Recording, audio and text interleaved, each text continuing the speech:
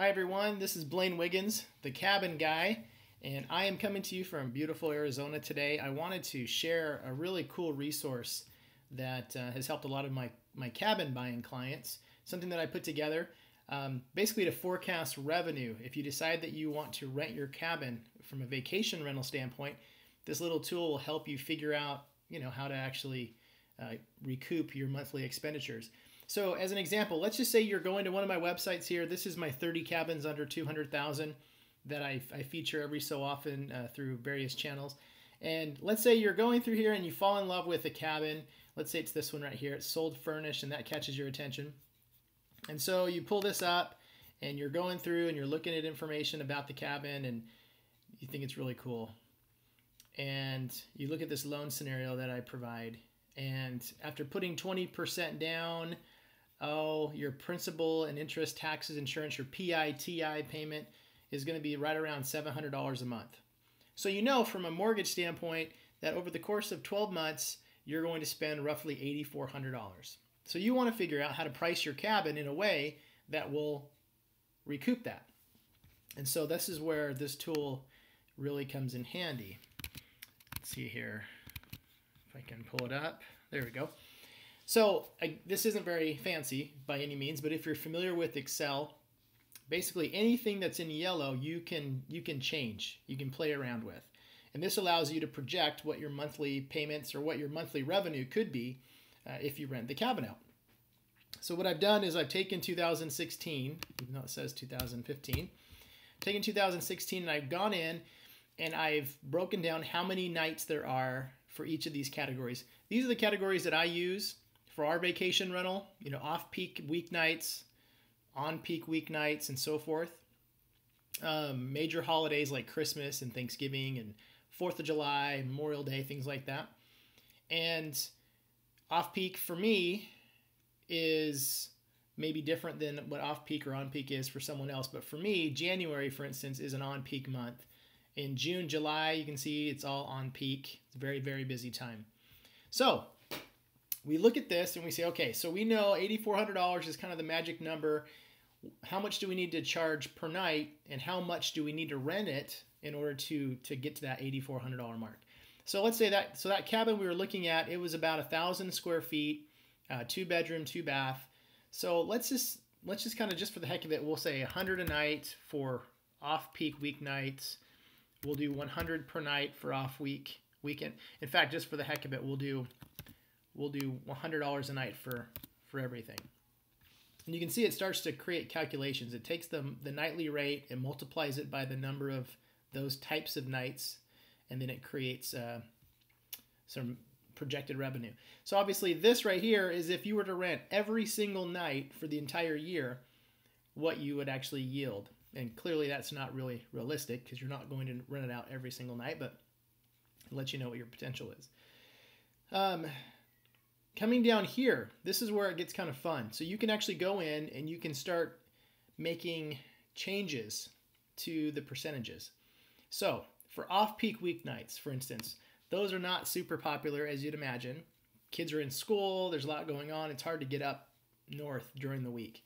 So let's say over the course of a year, let's say maybe 20% of our off-peak weeknights we can rent out. Off-peak weekend nights, they're probably a little bit more popular. People love for a reason to get away, even during the off-peak times. So let's say that's a little bit better. Let's say we can do 40% of our off-peak weekend nights. For on-peak weeknights, it gets a little bit better because now kids are out of school. People like to do their summer vacations or winter vacations. So let's say, maybe we can do 60% of our on-peak weeknights.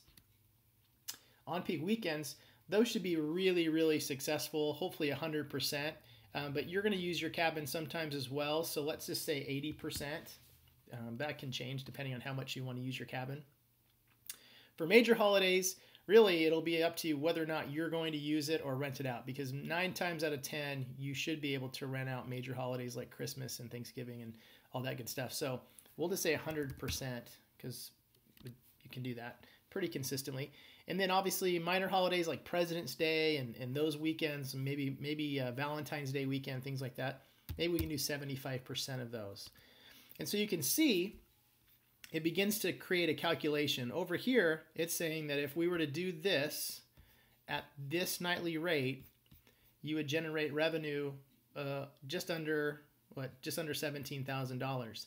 If we remember that our monthly payment was about $700 a night, or excuse me, a month, then you can see that we're doubling what that monthly payment would be. It breaks it down by month, so you can see what your revenues would be in every given month. As you get down here, you can dive down even deeper. So you can do some research. You can talk to me as a cabin expert, and I can talk to you about what the month-to-month changes look like as far as the vacation rental season. So for instance, on peak weeknights, let's say, I could do 40% of those, and I'm going to do 100% of my weekends. You'll see that it'll start to calculate individually.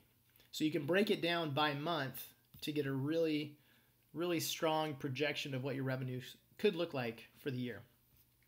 Now what's cool is up here I just put generic, 100 a night, but we can also come in here and say, okay, it's 2-bedroom, 2-bath. I'm going to stick with $100 a night for weeknights during the off-peak time, but I'm going to go up to $115 for weekends because there's a little bit of a premium for weekends. And just for our purposes, for me, I don't count Sundays in my weekends. So weekends are literally just Fridays and Saturdays, just so you know. For on-peak weeknights, maybe that goes up to $125, and the weekends say $135. And for major holidays, let's say $175, and for minor holidays, we'll say $150. And so we'll keep the same percentages, and you can see over here, it gives you an idea of what you could yield from a revenue standpoint. It's just for nightly rates for the entire year. So it's a great way to forecast and play around. Obviously, you can say, well, I'm going to do a little bit more marketing on these off-peak weeknights, so I'm going to bump that up to 30. I think I can do better on my weekend nights, even if it is off-peak, so I'm going to move that to 60. I can move this to 75. I'm not going to use the cabin a whole lot, so I'll do 90% of the weekends, and I think I can get this to 100%. And it's fun to see that number go up. Now, it's always important to know this is just a tool to try to forecast and project.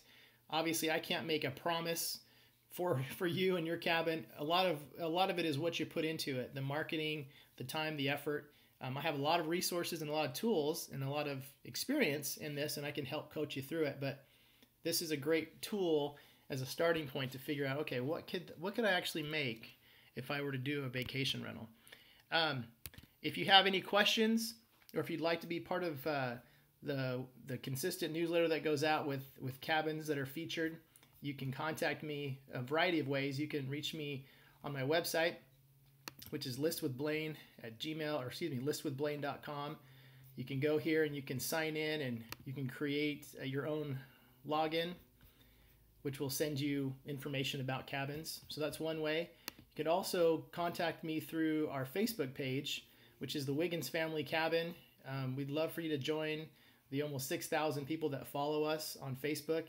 You can see that we do a combination of featured cabins, also special rates and things like that. You can find me on my real estate Facebook page. There's my friend Heidi. She's hanging out at the Waste Management Open there, which is List with Blaine, and join almost the 3,000 or so that are following me there. And I would love to help you. So listwithblaine at gmail.com is my email address. You can also call me or text me anytime at 623-256-1222.